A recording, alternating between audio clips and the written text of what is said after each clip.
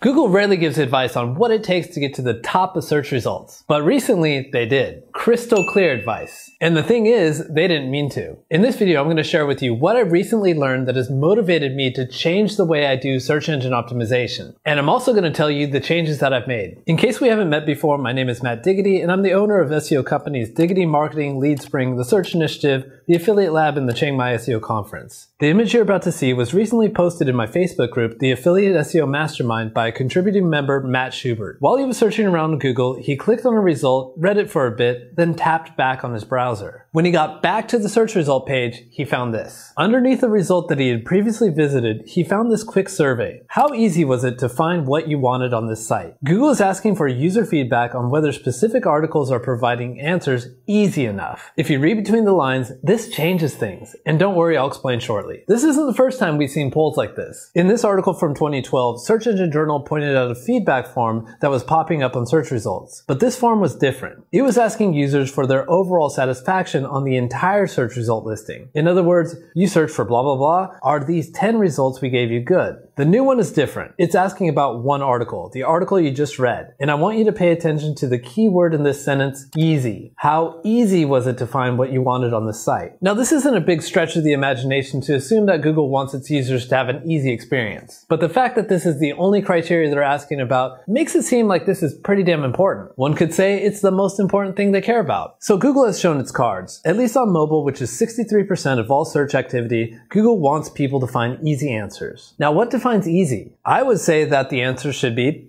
easy to find. Something that you can find quickly. You see, up until now, SEOs have been obsessed with user metrics, especially time on page. The idea is that the longer people spend reading your articles, that gives a signal to Google that you liked it. But wouldn't that also imply that you were frustrated because you couldn't find your answer fast? On the other hand, if you were on an article for a short amount of time, Google pops up this form to make sure you got your answer. And you weren't just frustrated and left the page immediately.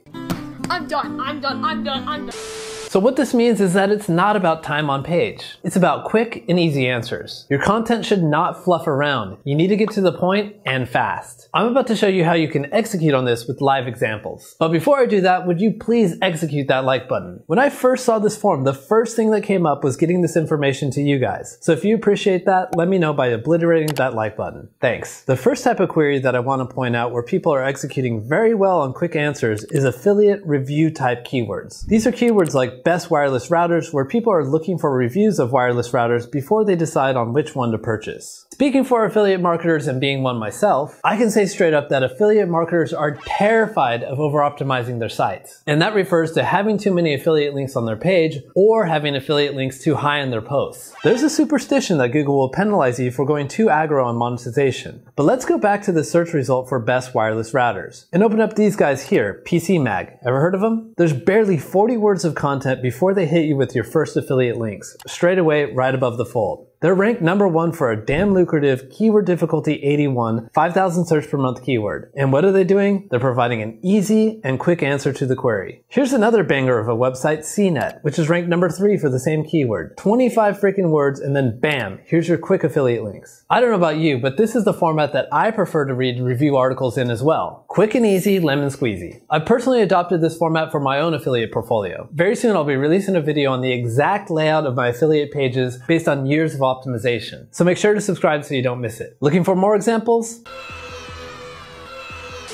Here's Forbes' best multivitamin for women article with the side-scrolling CTA strip. Then we have Tech Radar with this mini slider above the fold, which looks remarkably similar to Tom's Guide, probably the same parent company. Here's a nice set from The Drive for best jump starters. And if you want a single product review version, doing a damn good job of a quick answer, we have this specimen from Health Canal. Remember the website Gear Hungry, the affiliate site that sold for 8 figures and subsequently got penalized? Here's what their review articles look like. Big headers, fluffy introduction paragraph, and then we get to the quote-unquote quick answers. Here's what their affiliate reviews used to look like. Super quick, one might even say aggressively quick answers. Now I get why the owners would want to do everything they can to recover their site, but personally, I like this old format. Now as you've seen, there's plenty of websites doing just fine giving Google what it's asking for. Easy answers. By the way, I'd like to give a shout out to Otis, the sponsor of this video. Otis is a premium domain marketplace and is my one-stop shop for money site domains. I've been using Otis domains for two main purposes. First is for building websites with a head start instead of having to start from scratch. This site is only a few months old and it's already getting 100 visitors per day. Second, Otis domains are great for 301 redirects to give an instantaneous boost to an existing website. The domains on Otis are all handpicked and vetted for quality. They stock powerful domains with great backlink profiles in a variety of niches. And they also cover your ass by making sure that all the domains have a clean history and have never been used for any funny business. Sign up for Otis, use the link in the description, and get a $100 welcome bonus in your dashboard. Now back to the video.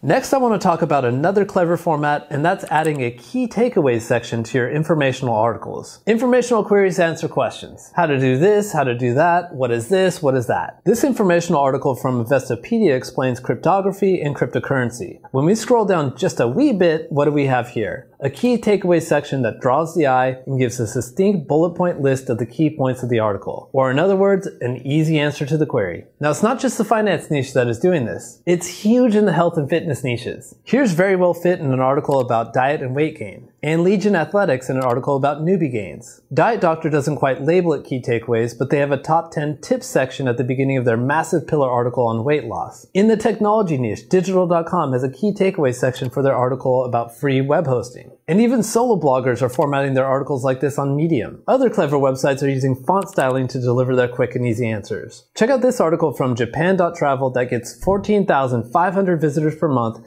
and ranks #1 for when is cherry blossom season in Japan. It doesn't take you very long to figure that out because they tell you right away in big bold font. By the way, I'm not much of a flower guy, but I highly recommend going to Japan in cherry blossom season. Straight up magical. CoinDesk uses standout fonts right in the header to give an answer to what is Bitcoin in this article. Likewise for NordVPN in their article about what is VPN. This article from The Adult Man uses font styling and box formatting for its instant answer. Same with this example from The Balance answering the question, what is net worth? I hope these examples have opened your mind to various ways that you can deliver to Google what they want to see. Easy answers. Now, as mentioned before, I'm putting together a video detailing the perfect page layout. A layout that's both conversion and Google optimized for easy answers. Make sure to subscribe so you don't miss it.